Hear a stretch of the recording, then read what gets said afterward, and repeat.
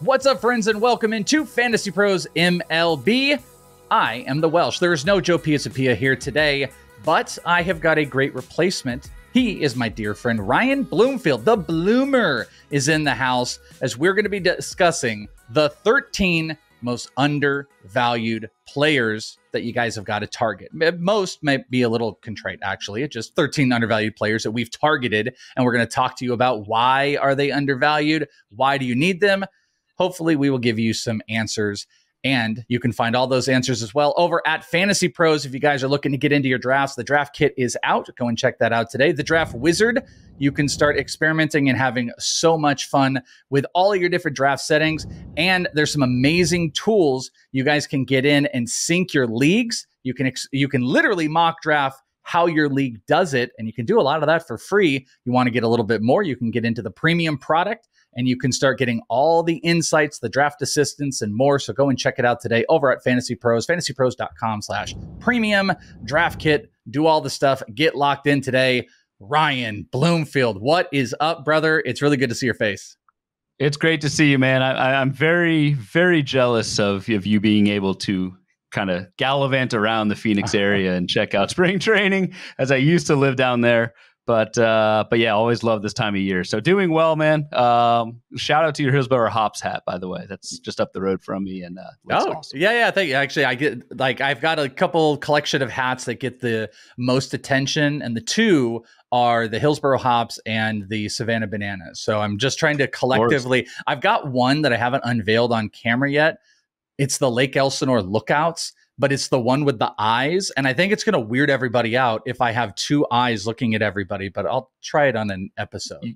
You won't know until you try. Yeah. Switch it out mid episode and see who notices. That's right. Well, this is going to be great. This is awesome having you here. Bloomfield is one of the best. You can find him over at Baseball HQ and on one of the hottest podcasts in the land. Of course, Joe and myself, but Bubba and the Bloom, KC Bubba, dear KC Bubba, who does some writing over here at Fantasy Pros, and Bloomfield. You guys have been rocking the podcast. And I imagine you guys have probably hit on, like, conceptually, this interests me, sleepers and undervalued and breakouts. They're all kind of terms that have like slight variations from each other. And I imagine you guys have had these conversations. When you think about like undervalued, how does that differ from sleepers or breakouts, even if it's just like a minute little, instance?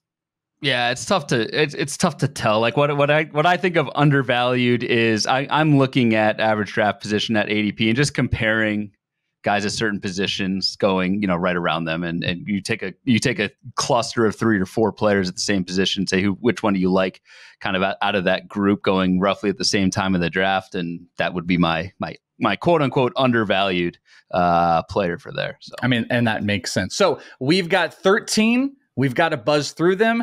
If you guys like it, go down and check into the comments and tell us who's your favorite undervalued guy. When you do so, you got opportunities to win some awesome stuff. We were talking about the Jazz Chisholm jersey last week. I got to be honest with you, I don't remember if when you're listening to this, you're still eligible, but there's always great prizes that are out there. So make sure you're commenting on the videos below because you never know what you're going to win. So let's get into this. Let's talk about undervalued player number 1. He actually came up in our ATC Ariel Cohen projections episode. How about Xander Bogaerts? Xander Bogaerts coming in with an overall ADP, which is great about Fantasy Pros. You can go and check out the ADP across all the sites. It creates a collective ADP, pulling all the data in, and the ECR. He has got a rank of 95, and he's actually got an ADP of 96. So it's almost outside the top 100. This was almost a 2020 guy last year. Projections like him just about the same. 2020 with high batting average usually isn't a lower into top 100 range. It's usually in the like 75 plus. So talk to us about why Xander Bogaerts, if and is undervalued in your mind. I think he is, just because like one of my crusades so far through draft season has just been prioritizing batting average as much as I can in the kind of the early mid rounds. And Xander Bogaerts like totally delivers that. Last 5 years, batting average 309, 300, 295, 307, 285 across a boatload of plate appearances. The power is not, great, but like you said, could go 20 home runs, hit 19 last year. I think the question is, and whether Bogaerts returns a profit here, is that stolen base total. 8 stolen bases in 2022, 19 last year in 2023 for San Diego. Was that taking advantage of the new rules, a different organization philosophy? Not sure. But I think despite that kind of variance, and we don't know what the stolen base total will be, the batting average, the runs, he can play every single day that he can. He's played hurt last year. He's played hurt almost throughout his entire career, kind of a nagging wrist thing, but he continues to deliver throughout. So really like Xander Bogaerts. I kind of comp him to Dansby Swanson going a little bit later at the same position, both rock solid shortstop options for you if you need some stability up the middle. But the difference, Dansby, pretty significant drop in batting average. Different types of players. Yep. Why do you think you're honing in and targeting batting average so much? Because I don't want to go too far on this, but what I think is so interesting is there was a couple years ago, if people are new to the fantasy baseball space and don't follow like the trends or listen to a lot of the podcasts, there was this, and I was kind of with this, I liked it. And our friend who was just on not too long ago, Justin Mason, kind of started this like, hey, I'm going to punt batting average. And this was like 3 or 4 years ago. Like I'm going to like actively go and punt batting average. And a lot of people felt, hey, this is the spot that I think I could punt in a roto league. I could actually start to punt batting average. Well, then in first pitch this year, there was a presentation, I believe it was Scott Chu, was talking about that batting average was the most difficult position to pick up off the waivers in season. So is it that versus the priority that people don't really put on like, is it because people don't prioritize batting average and you can take advantage, or it's so hard to make up in season?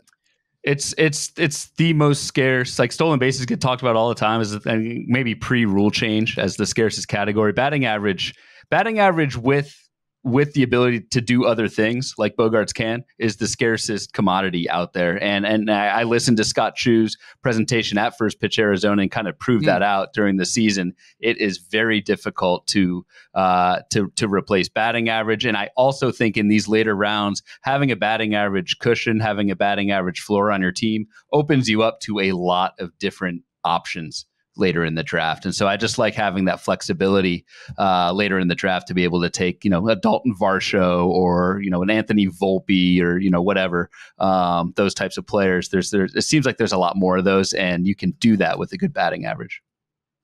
All right. Next up on the undervalued players, we're going into the pitching market. We're actually staying in the average rank of the 90s, according to FantasyPros. And we're looking at Joe Ryan. Actually, everybody's very excited about the other Minnesota pitcher in Pablo Lopez. There's another guy that we're going to talk about later that I like. We're all like with bated breath looking for data on Chris Paddock to see what it looks like. But Joe Ryan jumps out as an undervalued guy. Really low walk rate, career low walk rate into the 5s. K percentage went way up. The strikeouts were there because he added the split finger. This is one of those pitchers that his return on value versus his rank ADP really doesn't quite mesh, because this is the type of player you would think would be 20 or 30 spots higher. So talk to us about Joe Ryan. I think Joe Ryan, so you mentioned the splitter, that was fantastic and a nice compliment to one of the best fastballs in the game. I think Joe Ryan from a actual whiff percentage on the 4-seamer was like 4th best. He was definitely top 5 in baseball last year. So he now has that second kind of put away pitch along with the fastball, and the skills just soared last year. I think Joe Ryan is being undervalued in the market because of the home run problem. And there's 2 things to a home run problem for a pitcher. There's the ground ball, fly ball, which the pitcher can control. And Joe Ryan does give up a lot of fly balls, 50% fly ball rate last year. But there's also the home runs per fly ball. That is not as sticky year to year. And Joe Ryan just got hammered down the stretch in the second half, had a 21% homer to fly ball rate. League average on that is like 12%. And so that's really what drove Joe Ryan's 6.09 ERA in the second half. And I just don't think that home run variance is that sticky from year to year. I think if we get Joe Ryan with the league average homer to fly ball rate, the strikeout and walk skills are just fantastic. And you alluded to Minnesota, Welsh. They know what they're doing as an organization, and I think they can get Joe Ryan to ascend to an even higher level than he's at right now. A real oddity is like the fastball got hit up more from a batting average standpoint, 174 against in 2022, 240. But I would point out that's like a huge gap, but the expected batting average against was actually closer year over year. But he gave up 9 homers against the four-seam fastball in 2022, gave up 19 this past year. So, having a big adjusted pitch change, especially a split finger, which isn't necessarily, Nick Pollock talked about it on the pitching guide episode, isn't viewed as like a breakaway punch away pitch. It's kind of the setup pitch to everything that fastball became a little bit more vulnerable. Be interesting to see if maybe the sweeper kind of takes a tick up or something like that this year, so the fastball doesn't get hit up so much. But the low walk rates make him pretty exciting, and I'm down with this one. Coming in at number 3, this guy has a new team, and this team is quite exciting. He does not cost inside the top 115 as far as ranks go, according to FantasyPros looking across the board. And his ADP is almost 130 across all of the sites combined. New Dodgers, Teoscar Hernandez is who we're going to be talking about as an undervalued player. Hit 26 home runs last year in a not great pitching environment. Goes to a much better spot. The Bat X actually has him projected as the most homers with 28, at least versus ATC. I could see him easily going over 30 in that really, really strong lineup and good hitting environment. How undervalued is Teoscar when you think about the scope of where he is, the lineup protection, and really who he was even in that environment last year? Dude still hit 26 homers. I know. It's just absolutely, it's a perfect landing spot for Teoscar because he's going to play every day in LA, and he's probably hitting behind like a Freddie Freeman, Will Smith, guys who it's perfect to hit behind those guys because they don't really hit a ton of home runs. They just get on base consistently. So there's always going to be ducks on the pond for Teoscar. He's also going at a point in the draft, at least where I've found so far in kind of feeling out some of my early drafts. I feel like around this time of the draft, power starts to wane a little bit in the player pool. And Teoscar is one of the last few, like Anthony Santander is another guy kind of going a little bit later that I like too. But I feel like Teoscar is one of the last few guys who not only gives you that power, but doesn't really have deficiencies elsewhere. A lot of projections have Teoscar hitting right around 260. And again, the runs and RBI, those kind of hidden counting stats that are so important in fantasy, are, the floor for that in LA is, I think, just massive. So perfect landing spot, especially compared to Seattle last year. Yeah, I mean, and it's still like a above 13% barrel rate. It was top 10 percentile in the league hard hit percentage. Love all of those things. He's still getting the ball in the air. The batting average, your expected batting average, if you're somewhere between 250 and 270 for Teoscar, you're really in a great spot. And, you said something that's really important. I was asked this question just the other day about like, hey, what's your early round prioritization if you were looking for categories? And I said, what might surprise people? It's power, because speed usually is that answer. That's why I say that. Batting average might be one of those. It's kind of a pseudo one, but like power. I want power throughout the draft because I feel like we have a bigger gap between supreme power versus like stolen base. Obviously, like if you had Ellie and Estoy Ruiz, that might change the whole game on speed, but you can catch up speed everywhere. You're mentioning we get to the top 100 or outside the top 100. There's only so many more real power bats that can maintain some average. You said exactly. Anthony Santander. I would say like Teoscar and Jorge Soler are like two of my big options. There's a couple corner infielders. We're actually going to talk about one in a second, but chasing power a little bit later is still something you have to pay attention to and do. And outfield it wanes out a little bit. Like, are you in the camp that outfield absolutely gets away from you, or do you think that narrative is kind of getting overplayed? So I just drafted the Labor Mixed League Tuesday night, and it's a 15-team mixed league, and I had one outfielder in the first 12 rounds, and man, I was nervous.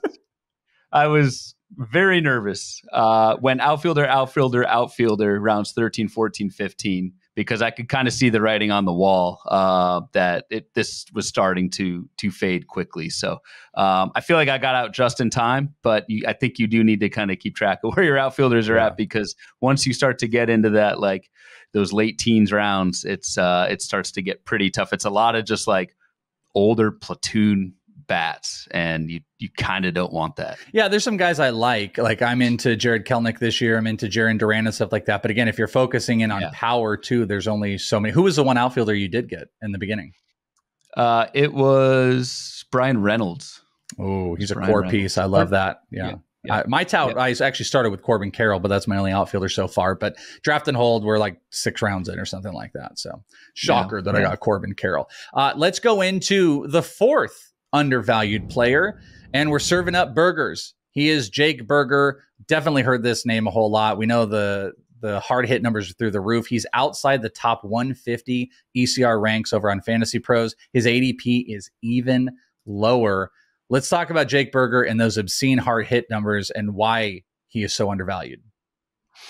That's the main part. We all know Jake Burger has power. I think it's elite power. I think it's elite power. And what we saw from Jake Burger, and I try not to go too much, especially for hitters, into like first half, second half stats that much. But in Jake Burger's case, with the context of kind of honestly just getting kind of jerked around in the first half of the season with the White Sox, inconsistent playing time, playing different positions, that sort of thing. Burger finally, once he went to Miami, settled into a role and not only kept the thump, kept the power, but severely cut down on his strikeout rate to the point where, like, I do think maybe not as high as like a Teoscar batting average, but I think Jake Burger can hit 250. I don't think this is just a power bat who's going to hurt you in batting average. And so for all those reasons, Burger is a very much target for me. And third base too, just looking at kind of a macro level at that position,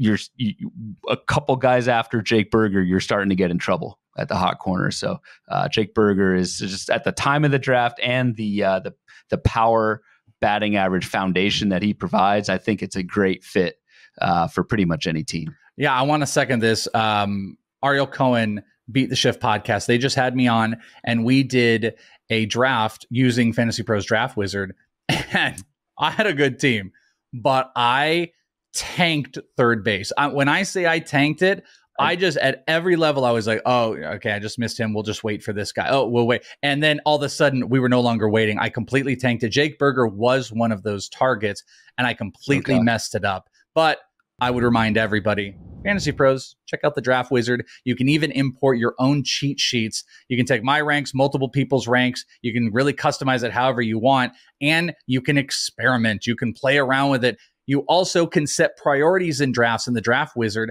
like third base. You could say, I want to make sure I am taking third base, what that mock looks like, and the suggestions it gives you. So go and check it out today, fantasypros.com/draftwizard. Download the app. Start drafting. Download the app like my my best friend Justin Steele, who has a Draft Wizard on his phone, and he likes to do draft. Does he really? Guy. Yeah, he does. We were just hanging out. I know is awesome. The story. People are so sick of me, and I apologize. But he found out I worked at Fantasy Pros, and he was like, "Are you serious?" He's like, "I love Fantasy Pros," and I was like, okay, let's give me some extra credit at my job. And he pulled up the Draft Wizard. He had the Draft Wizard on his phone, and we had a great time. So he might have some swag coming his way, but be like moving Justin him up Steele. The ranks.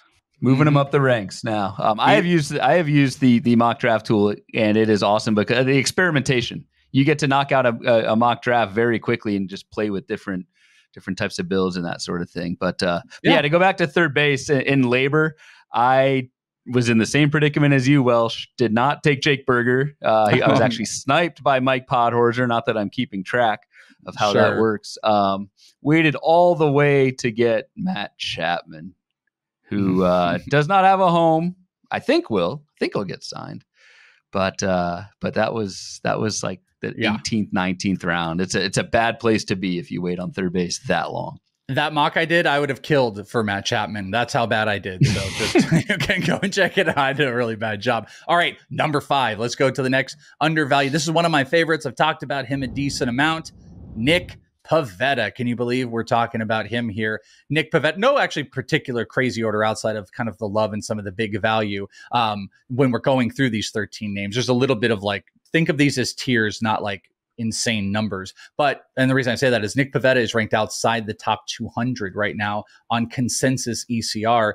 His ADP, though, is higher than the rankers. That's a really interesting fact. And I've mentioned a little bit on the last few pods. One of the reasons I really love Nick Pivetta is from July 1st on last year, he led baseball in K percentage. And he also had, and I'll say this stat one last time, he had the highest whiff addition from a starting pitcher year over year, if I could even properly say that. So he had the highest whiff addition, like 5 or 6% to overall whiffs from any SP, because it's usually filled with RP. So either way, like a big strikeout guy. They got Bodie over there. Why do you like Nick Pivetta? It is that second half like dominance, but it's not just, again, cherry picking that second half. It was backed by a pitch mix change. We kind of joined the sweeper revolution, had that change, and yeah, like I mean, my favorite stat to look at is strikeout minus walk rate from first to second half last year. The second highest jump in strikeout minus walk rate behind Freddie Peralta was Nick Pivetta at 29%, which is just crazy. That's an absurd number. The haters will say, yeah, but it was mostly out of a relief role. But Pivetta still threw over 80 innings in the second half. Finished the season in the rotation, threw 5 starts actually to end the season, and in those 5 starts had I've got it right here. A 2.37 ERA, 4% walk rate, and a 16% swinging strike. So just excellent stuff. We've all been burned by Nick Pivetta at some point in our fantasy lives. Yet here we are in the year 2024, still hyping this guy. But I do think the changes that we saw from him, and you mentioned like body and some of the organization changes, I think he can reinvent himself and pitch very well over a full season in 24. You haven't played fantasy baseball unless Nick Pivetta has hurt your season. You have not. No. So it's all your turn this year because we're hyping him up. We're getting excited about it. We're going to stay on pitchers for a little bit. I alluded to this guy earlier. There are things to like about the Twins. And outside of Pablo Lopez, they're actually all kind of undervalued, like Bailey Ober. And probably should have let Bailey Ober out of here because he's come into a lot of conversations, but he continuously fits the mold of the pitchers that I like. You talk about K minus walk percentage. His strikeouts aren't insane, but the walk percentage is really low, and he keeps it over a 20 K minus walk percentage, which you really, really love. Bailey Ober doesn't have a big power fastball, but has a kind of absurd whiff percentage. You don't see like 25 plus whiff percentages on fastballs a whole bunch when you go and take a look, and it was 27.7. And all of his main 3 big pitches that are over 10% had a 27 or higher percent whiff percentage. So it's a pretty even distribution with good control. ERA is going to be there. There's good run support. Bailey Ober, undervalued to what degree?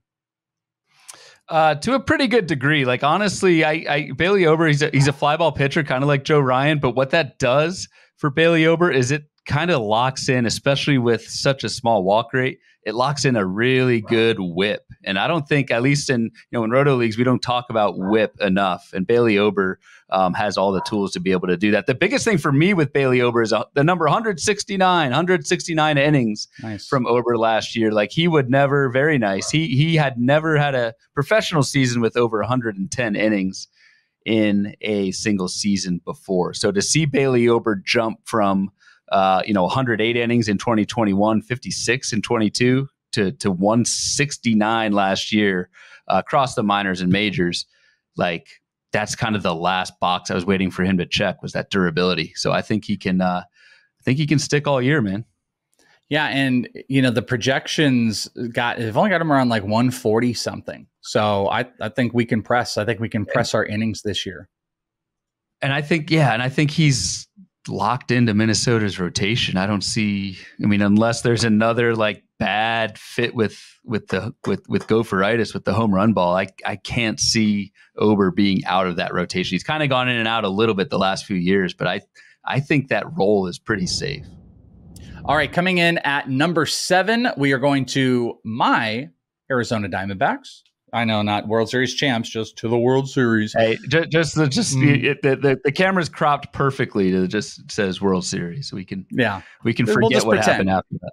Yeah. Boy, can we. We can sure forget. But we won't forget in our drafts Merrill Kelly, because Merrill, that ADP Every year. I mean, maybe it's a little bit higher and maybe it gives people, it's a little bit more squeamish to people because he is boring, but ECR's got him at around 148. His ADP is actually higher, so he's going higher in drafts, but that variance doesn't push him inside the top 100.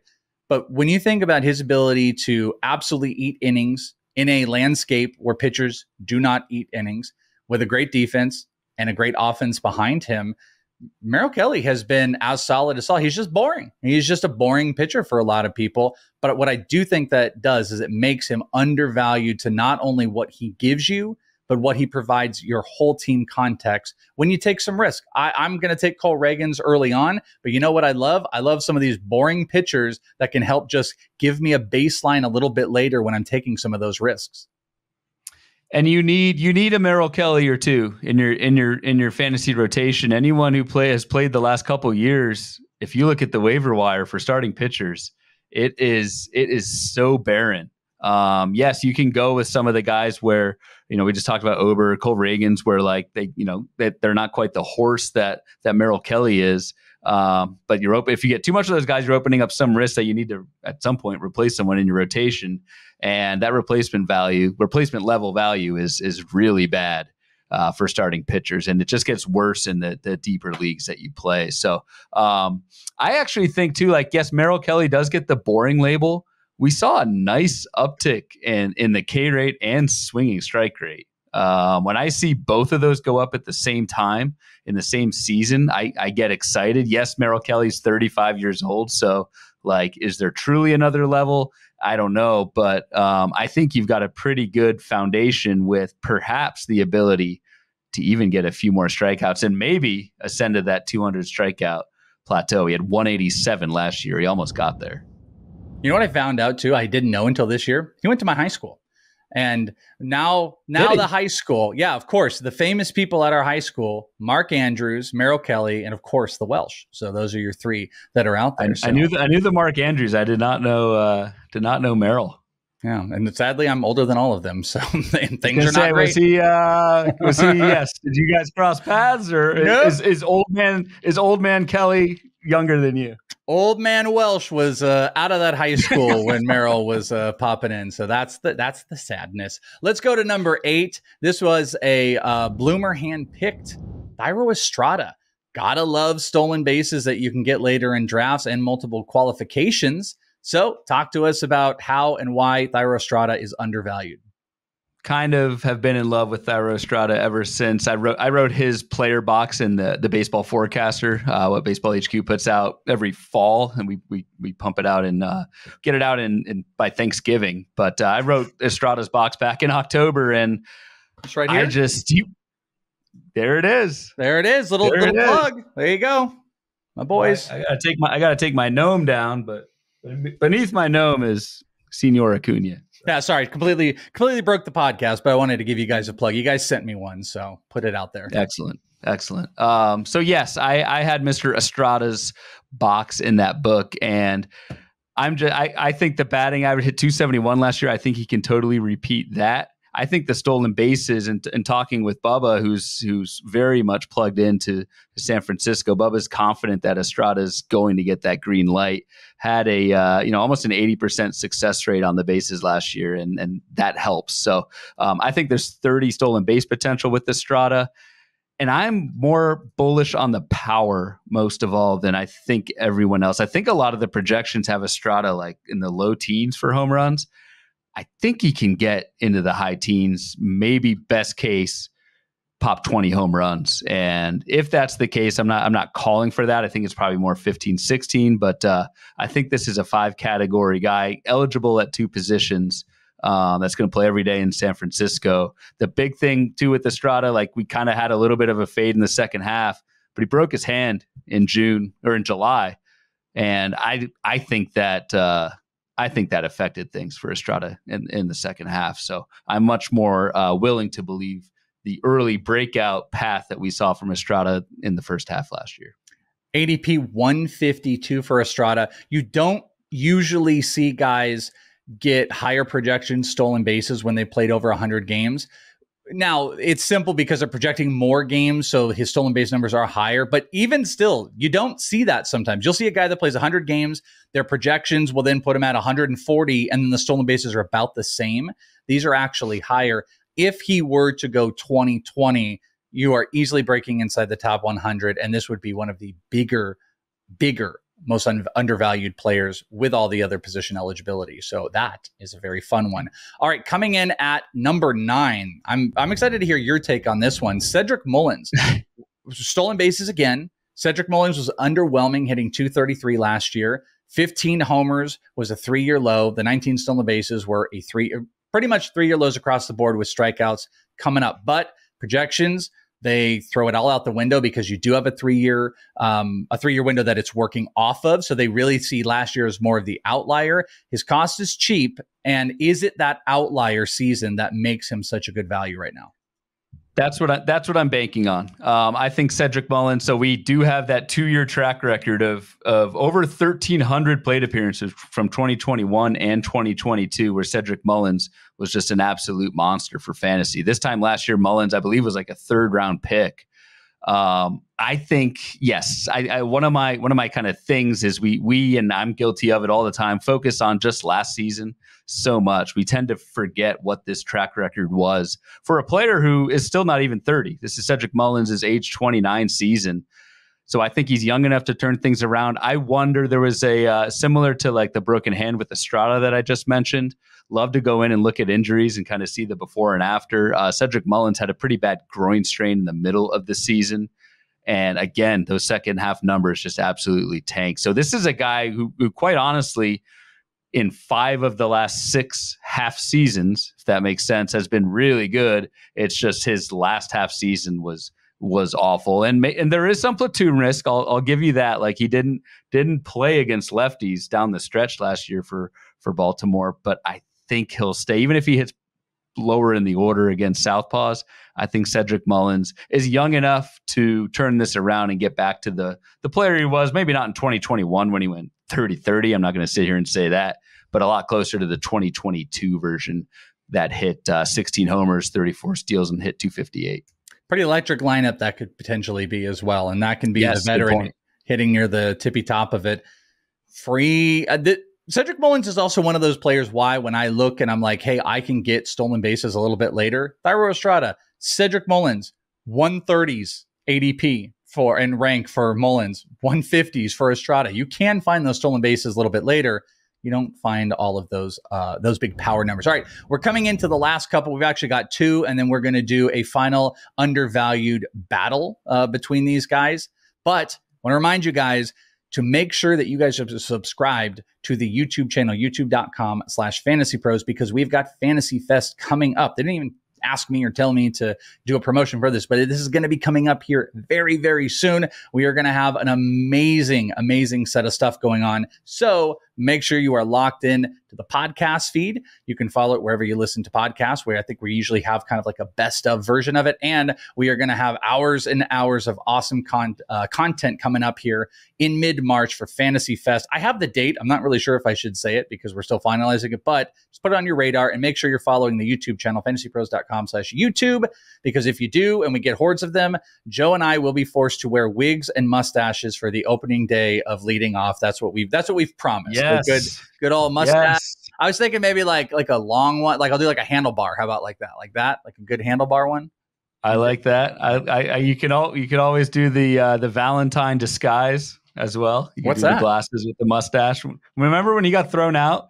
Yeah.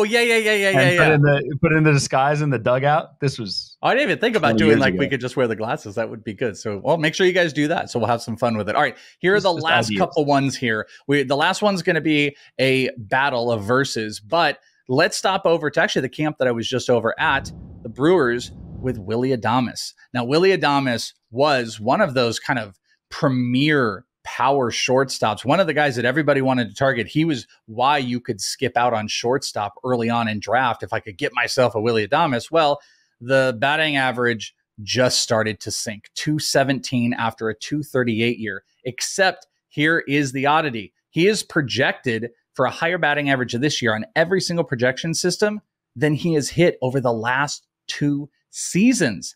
So XBA is higher, expected slug is higher, every expected number is higher for Willy Adames. So talk to me, Mr. Ryan Bloomfield, about Willy Adames, and can he be a massively undervalued draft target this year?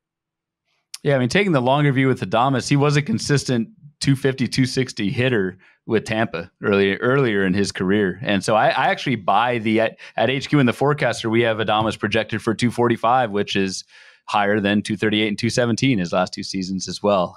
The BABIP was insanely low last season. This is not a 217 hitter.